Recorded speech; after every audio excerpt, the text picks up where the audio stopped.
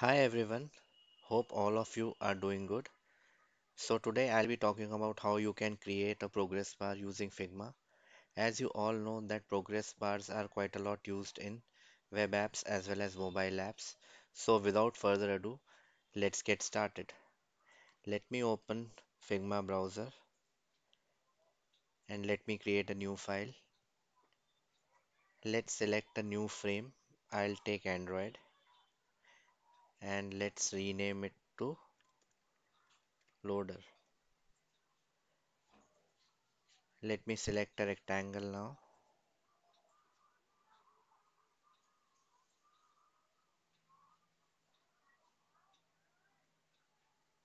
and take rounded corners.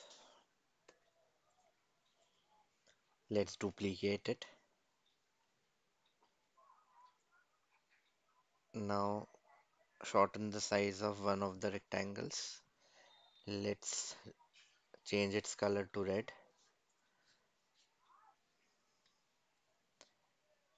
Let's make a copy of it and rename it to loader complete.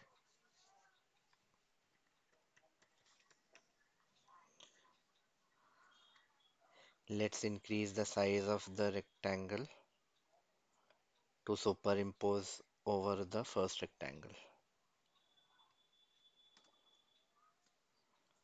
Now let's move over to the prototype tab. Click on interactions. Select navigate to. Select loader complete. And here we need to select smart animation. Ease out.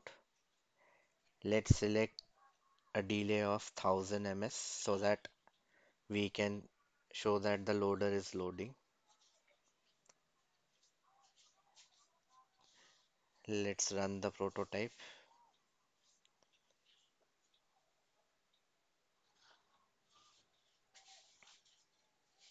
So this is working perfectly nicely. See how the loader is perfectly getting loaded. So I hope you all have enjoyed this video and I promise that I'll be uploading new videos at regular intervals from now on.